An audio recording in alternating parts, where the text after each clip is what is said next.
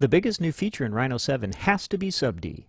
Sub-D is a new modeling type for Rhino 7 which combines the speed of polygon modeling with beautiful smooth surfaces that you are used to with NURBS. Removing topology is as simple as selecting and deleting faces. This unlocks sculptural shapes and flowing forms that were previously very difficult to make. Selecting and moving points, edges, or faces allows transformations that result in beautiful organic forms.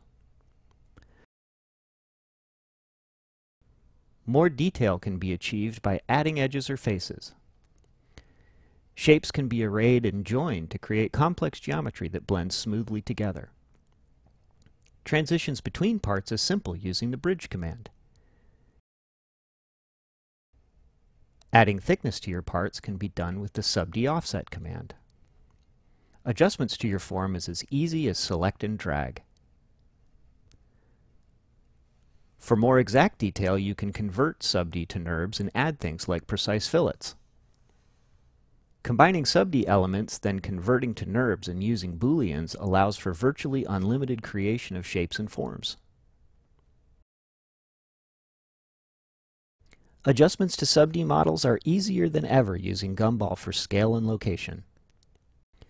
Your models will render beautifully with smooth, seamless surfaces and can always be used downstream for manufacturing by converting to the NURBS surfaces with which you are already familiar. We hope you enjoy using Sub-D as much as we do.